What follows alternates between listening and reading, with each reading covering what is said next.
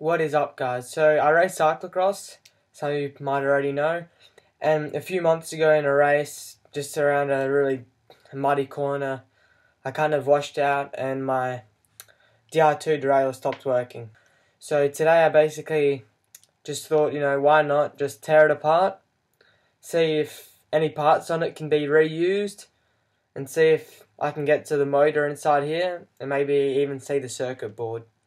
So yeah, in today's video I'm going to tear it apart, see what can be reused as spare parts, and also see if I can actually get to the electronics and see what they look like. So first you have the two circlips, so you've got one here, and then you have another one there. So I'm going to start by removing those ones first.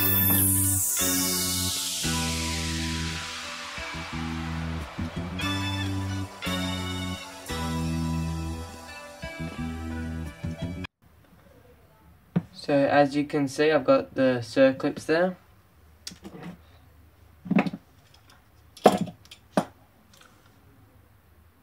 Got the little bolt there. It's got a really unusual pattern. So I'm going to start by removing that one.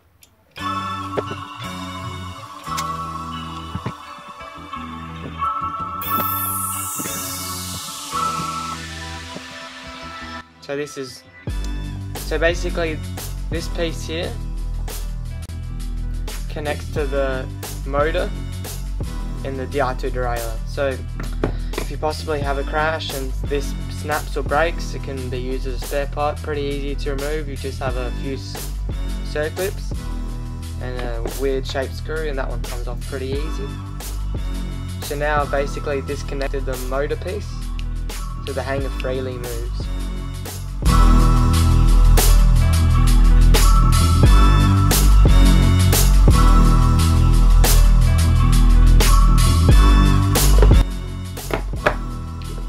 So with SRAM hangers, I found it with my 4th 10-speed hanger, pretty much impossible to remove it from the derailleur.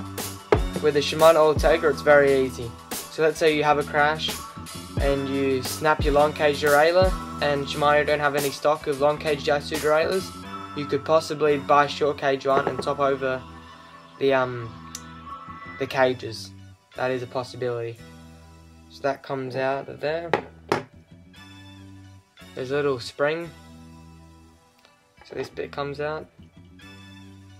So to remove that spring, there's a little silver screw in there that needs to be removed. So I'm going to go ahead and do that now.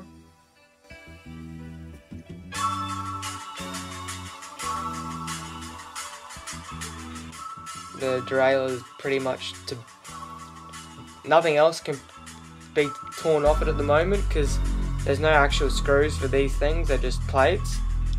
So there's no way that can be removed. But to get into the housing, there are 2 screws. You've got one there and one there. So I'm going to go ahead and try and open those ones up now.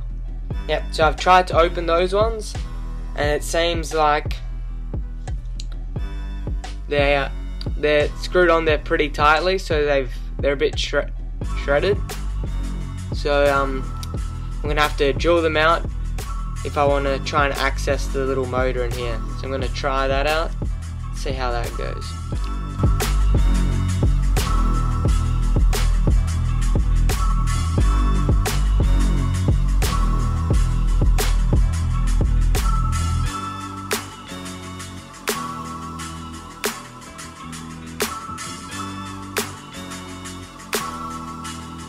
So I've drilled out that screw, as you can see, and I've drilled this one in a bit, but it seems like this plate needs to come off before the black plate can slide off.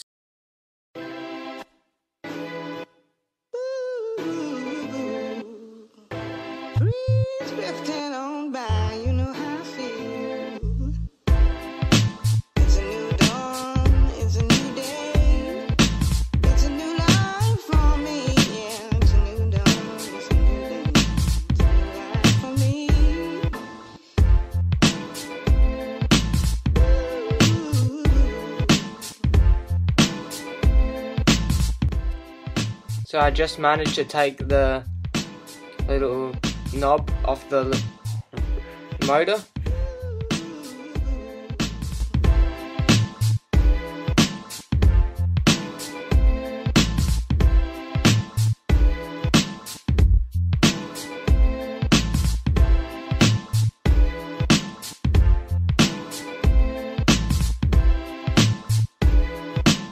So I was able to remove this plate.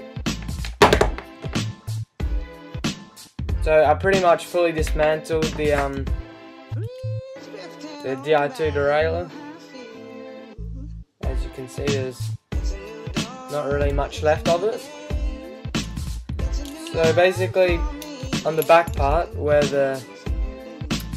basically right here, the socket goes in for the electricity, and then this is your protector plate, and that sits pretty much on there, as you can see. So after I took that out, I got to the motor. So this is pretty much your Ultegra DI2 unit, like in the electric part itself.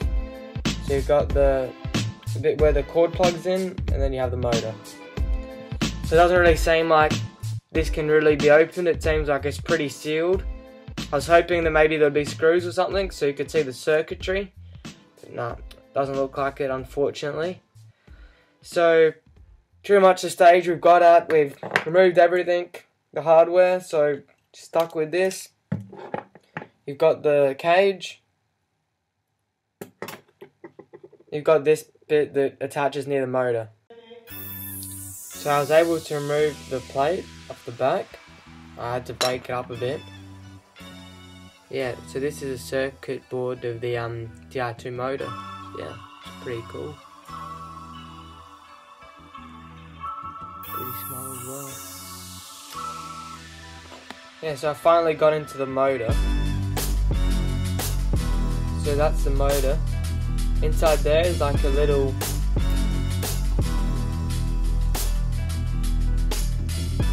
screw. So basically that screw turns. And here you've got all the gears. So I take this off. You've got the plate, and this is the main shaft. You have the main shaft there. You have like a smaller little cog. There's a little magnet in there, which is pretty weird. Then you have two smaller cogs in there. Yeah, so the way the whole system works is pretty interesting. Like, it's just amazing that something this small can have so much power.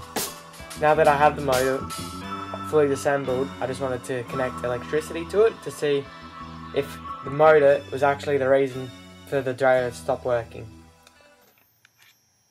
So now the motor is actually on. Yeah, so the motor actually does work. So it's pretty surprising. So knowing that the motor does work, I think that the circuit board or the computer within the DI2 is actually programmed, so if there is a big hit or something like that, that automatically cuts off the connection or the circuit to the motor. So us, the consumer, we have to get a new one. So it is pretty disappointing that it is like that, but unfortunately that's the way it is. And moral of the story, don't crash your DI2 derailleur. Thank you guys for watching. Hope you enjoyed today's video. Please like, comment and subscribe, and stay tuned for more.